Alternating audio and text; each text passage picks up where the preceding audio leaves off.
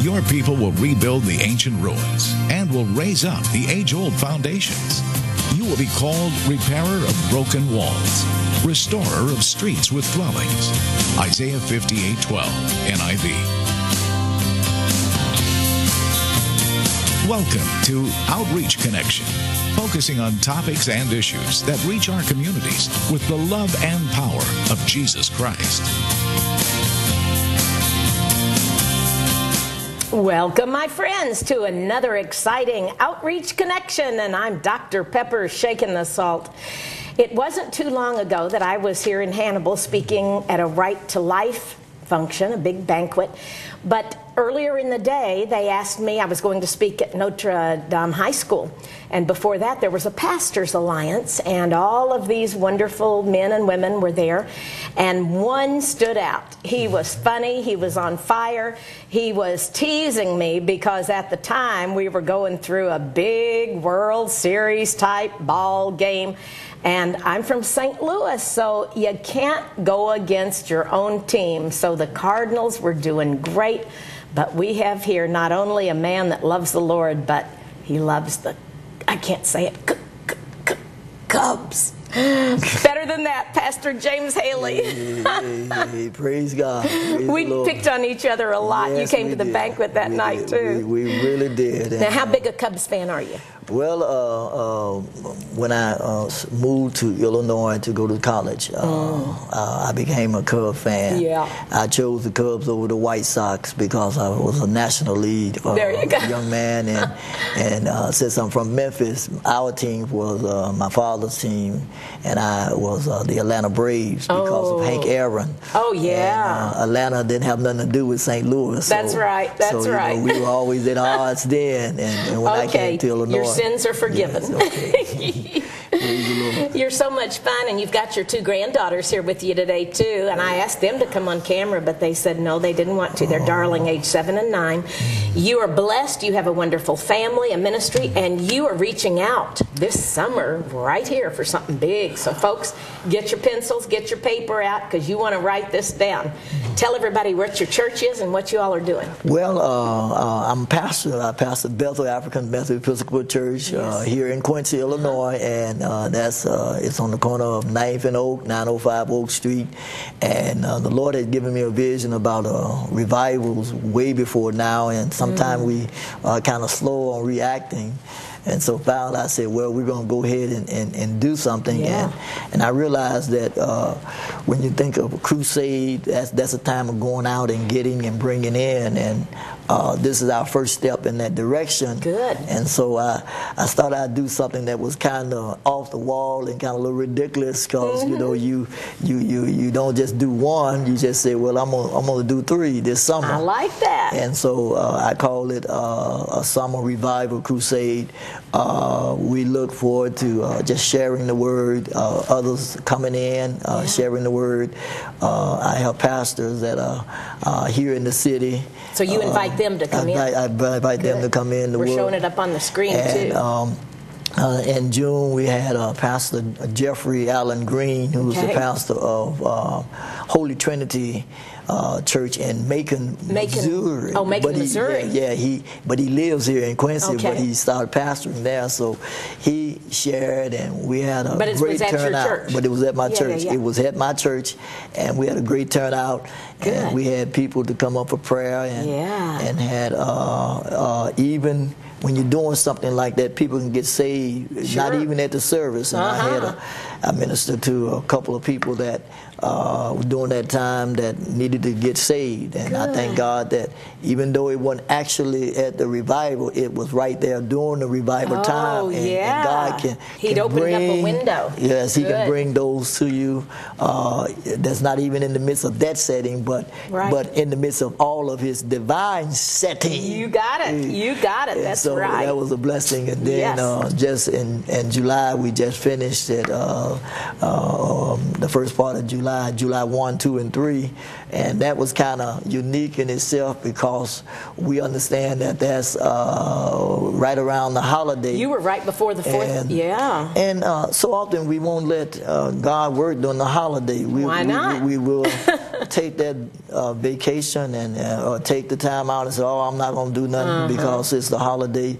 But even though the 4th of July is Independence Day, we never should think that we are independent of God. That's and right. we always should want to do something to glorify God. And even if it means the 1st, 2nd, and 3rd, which was July. The 4th. And it was hot. And it was hot. And, it was very hot, but you had a pretty good turnout. Yeah, it had a nice turnout. Good. Not what in the spiritual realm that I was expecting. You love to just see people hanging out the windows. You look for the multitude, but God said, I'm in the few. Who preached this? This was Reverend Brian Meadow. He shared this. He's the pastor of Rock Church here in Quincy. Okay. And he and I have been praying for 3 years as pastors. And we pray at our different churches along with Pastor Charles Turnbow. Good. We go different to one of our churches and pray every Wednesday that we most possibly can. That's great. And we just seeking God for the city. Yes. Because we know that there is much more than what is being offered as well as being responded to, because the word goes out for a response. You got it. And so, and you may not see the response. Amen. That's right. That's right. And that's why you have to know you're impacting people in a special way, even if you don't see them come. That's right.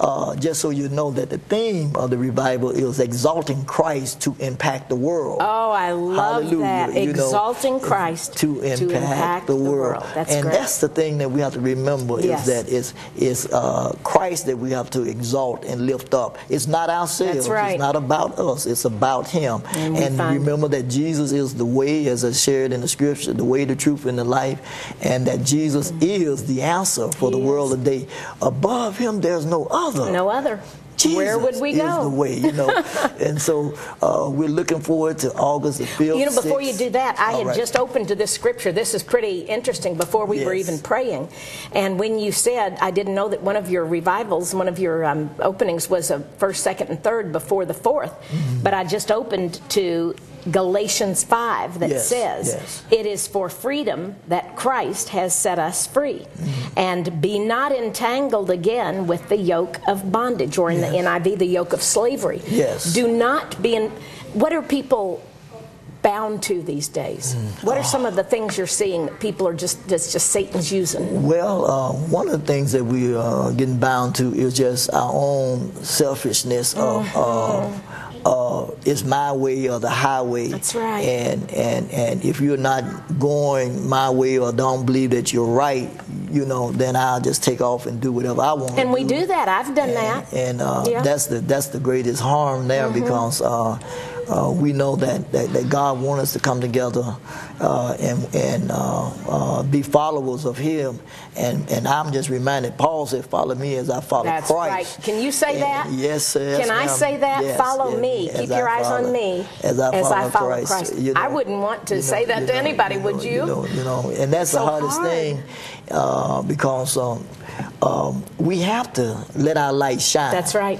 And even in the midst of darkness, when your light is shining, darkness don't want it. Oh, good. And so people don't want to see or to feel that they're going to be revealed in such a way. And so we have to remind them that Jesus is the way. He's our hope. As the songwriter says, my hope is built on nothing less than Jesus' blood and His righteousness. And so we have to stand on that. He's the solid foundation. On all other ground is sinking sand. And so when we look at how people respond, is that they're missing and the the real message. They're not getting it because we're being sidetracked by so many other things. You know, people talk about the economical situation, but they talk about the unemployment, but they never tell you that even though they can tell you if it's 10% unemployment or 15% unemployment, what about the 85% that is working? What about the 90% that is working? You have a right to thank God. Maybe you are part of the 10% or the 15%, but thank God for the 85% or the 90% that's able to work and make an income and to do things, and we have to just pray that doors will be open for us all, and that those who are able to supply a job would not just get caught up in themselves. And let me share the parable that Jesus said, the barns. We know people sometimes have it and they just build more barns, storing it up for themselves when they could share the goodness of God, because it's the goodness of God that blessed them, not their being good. It's not their being good. It's His being good to them enough to be able to allow them to be able to share what they have with others if they choose to. So, and we should, as the body of Christ. We are blessed to be a blessing. That's it. And He said, you know, whoever has this world's good. When you see that your brother has need, don't just say, oh, well, goodbye, be warm, be fed. Yes. So, but you know, you said that, and that was my prayer when I came into serving God. And we want to go back and hear this whole story. You know, let's get your August in first, because we want to tell about this coming up, so nobody can miss this. The 5th the 5th through the 7th. Through the 7th. We'll be having it again. Each one of them is beginning on the first Sunday of the month. Okay, so it's Sunday, Monday, and Tuesday. Sunday, Monday, and Tuesday. Of August. And on that Sunday, August the 5th, Reverend Charles Tarnbolt, who is a pastor of the Way of Hope Church here in the city, will be preaching, and some of his members and others will be coming over.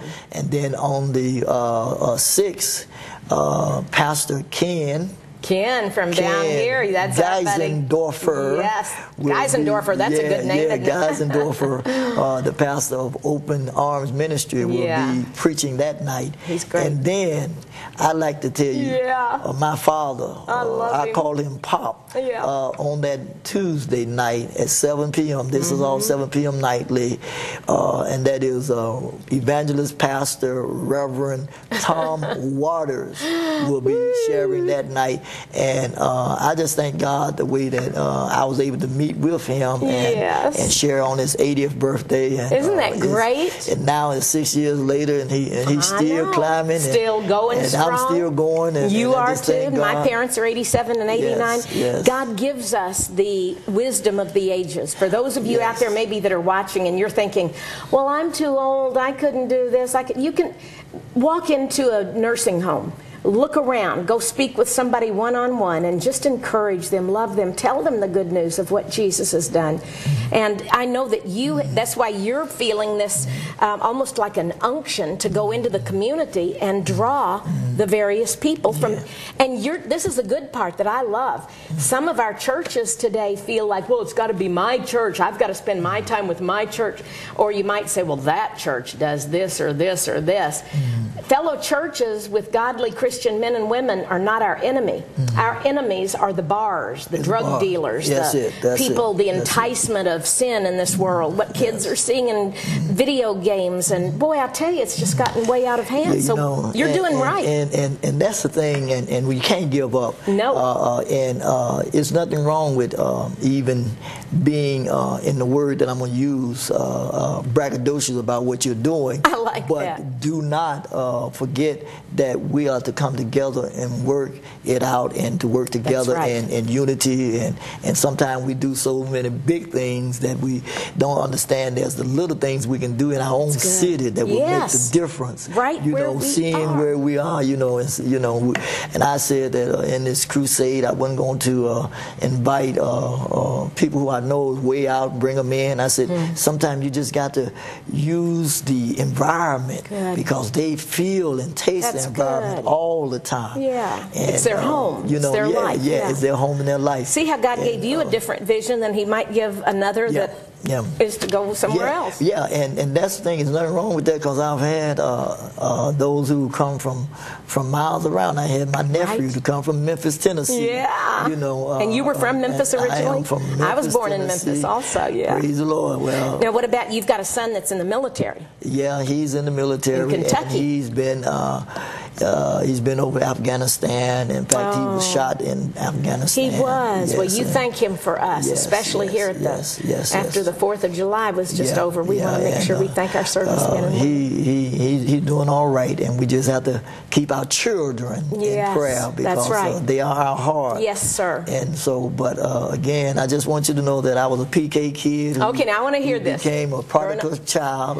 When I left home not to really worship.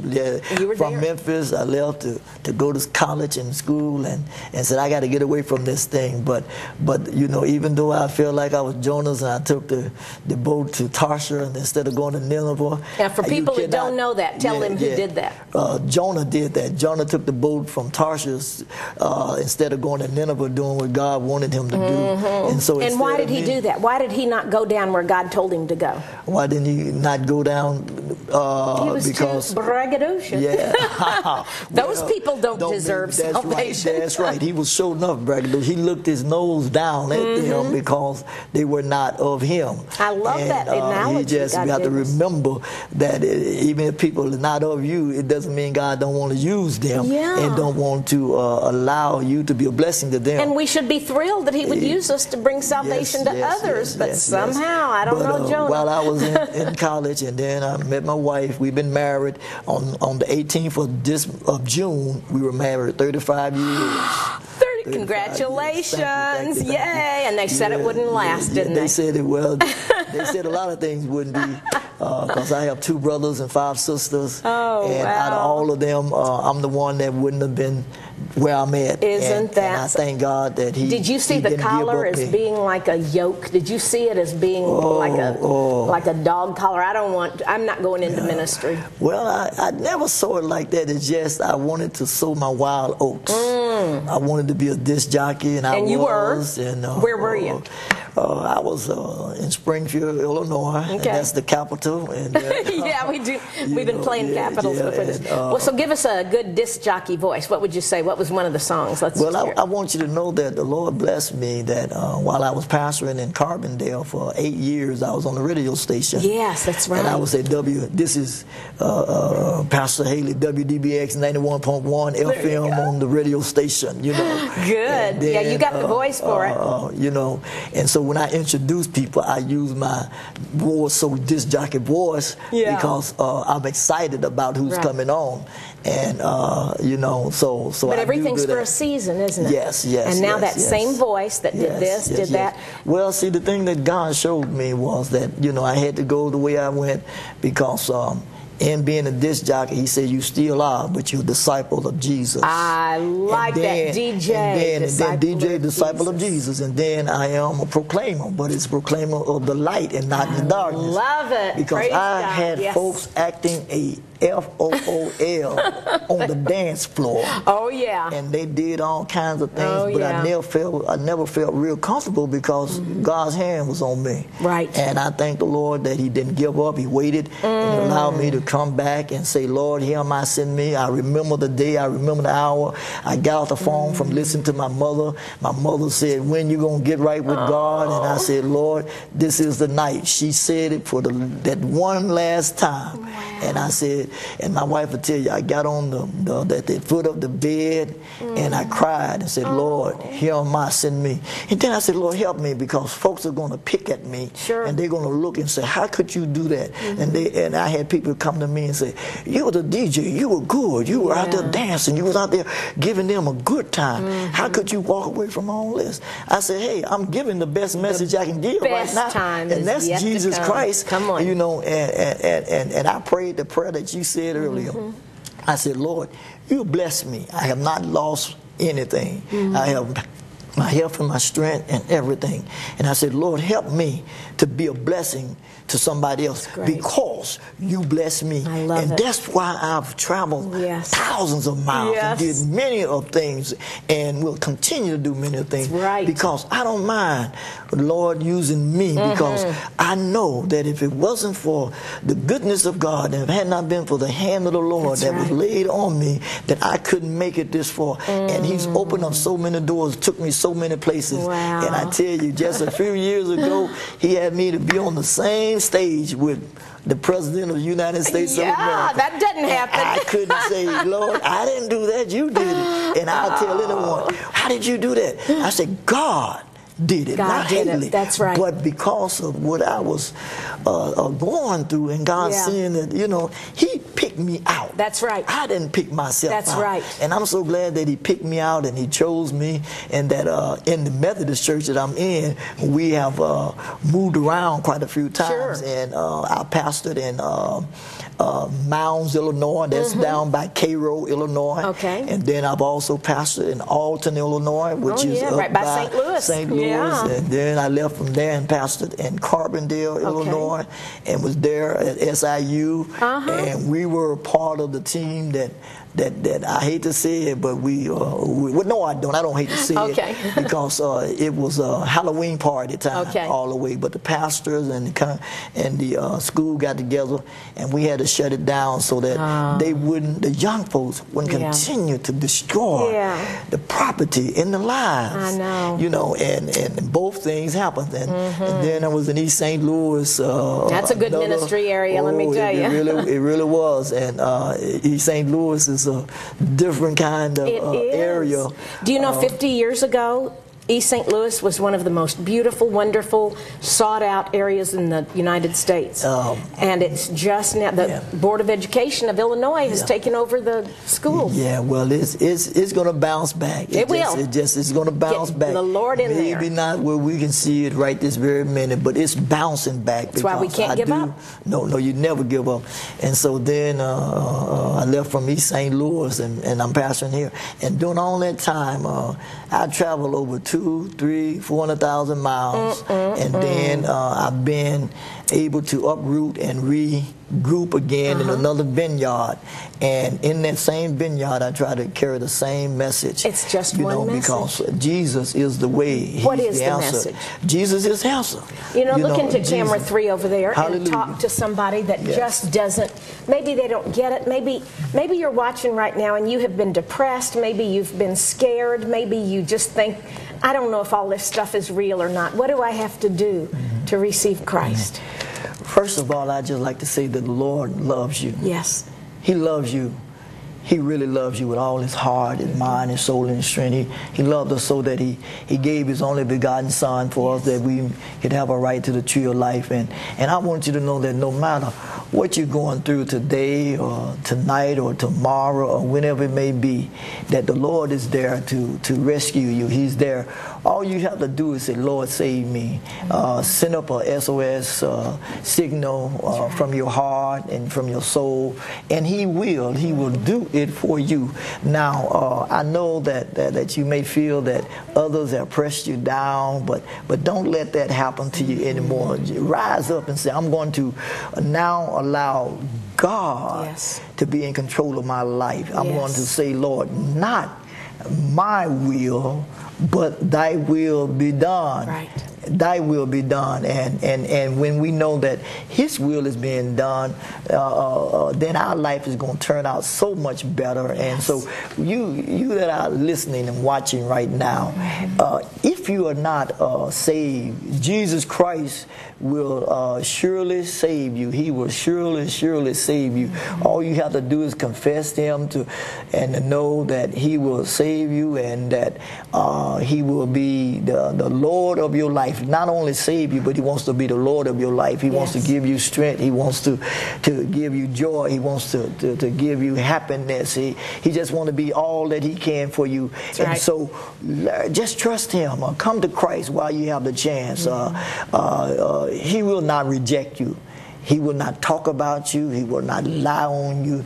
All He wants to do is give you a better life. And He will. And He gave me a better life. Even though I knew and had the foundation, I have to accept those things and then began to apply them and walk in them. And so remember this, if you don't remember, he wants to use you. Yes. He wants to use you. So just come and allow Christ, allow the Word, allow God to use you. And I can't promise you sunshiny days all the time, but I can promise you a victorious life. Amen. Good. That's good preaching. Yeah, I can. Well, you know, Scripture says it rains on the just and the unjust alike.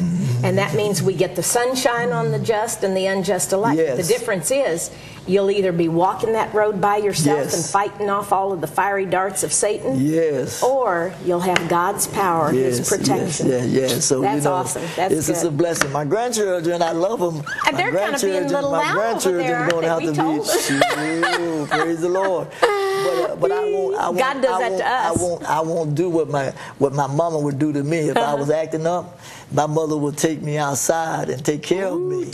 And you know, they talk about DCFS and all the other stuff, but you know, the Scripture says, "Spoil the rod, you know, spare the child." And so, you know, it's just good to love them. That's right. But sometimes the correction has to be there in the children's lives, and it didn't kill me; it just helped me. You know what? And that's why God has given you the power as a grandfather to sow godly seeds into you. 2 beautiful and more. You've got more than 2. How many have you got? We have 5 grandchildren. 5 grandchildren. Our oldest granddaughter is 13, and we thank God for all of them. But she very special. She's on the presidential what is it now? President for what is the highest academic? Oh. She's what's it? Where does what she you call live? that? She lives in Fort Campbell, Kentucky. Oh, they're there too. Okay, good. Yeah. She's a straight A student. I told them they got it. She got it from me. But, there you go. Yeah. Now if she'd had all F's, she'd have said, "Well, she got it from her grandma." So she's a straight A student. She made 1 B this year. All the rest of them A's. What about the 2 that are here? How are their grades? They are great. They're great. Good. Okay. Good too. Do you think God grades us and says, you know, you've been an A kid today, you've been a C kid today? Do you think He does that? God grades us, but He grades us with His mercy, and He shows us the way to go. Yes. That's what discipling is. It's the disciples are the teachers. He grades us, but thank God He doesn't grade us with the scale that we grade one another. Amen. Because we're putting back up here, folks. It's coming right up, August 5th, 6th, and 7th, 7 p.m. This is going to be an awesome summer revival crusade, and look who's preaching. Pastor Charles Turnbow, Pastor Kenny Geisendorfer, and Pastor Tom Waters, and it's at your church, so let's give a plug. How come you're not on the agenda? Well, you're the host? It's not about me, and I am the host, and so I wanted to really bring in others because the people hear me all the time, and I understand that sometimes they would like to hear another voice, but every voice that you can bring in, bearing witness to the word that you've been saying. That's and good. So that's one thing they can't run from, you know, even though you may want someone else to come in, they can bear a witness, and I thank God that His word get bear witness to, and that way, come back void either. And that way they know that I'm following Christ. Amen. You know, we've only got 30 seconds left, but we want to give the phone number out again if folks would like to get in touch with you. It's area code 217. Yes, 217-223-9719, and Sister Peppers, Reverend Pepper, Pastor Peppers. I thank God for you, and I really thank the Lord that I got a chance to meet you because I saw you on television so often, and sometimes I must tell you we get the wrong impressions of people. Then God shows us the right one. And I'm the real deal. What you see is what you get, and that's the way with you too. Amen to Thanks that. again, brother, and I'm Dr. Pepper, shaking the salt. You've been watching Outreach Connection.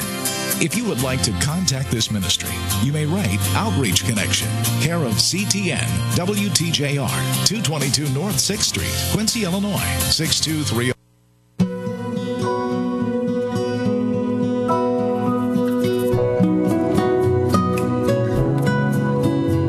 And this is eternal life, that they may know you, the only true God, and Jesus Christ, whom you have sent. John chapter 17, verse 3. Today's encouraging word has been brought to you by your friends at the Christian Television Network.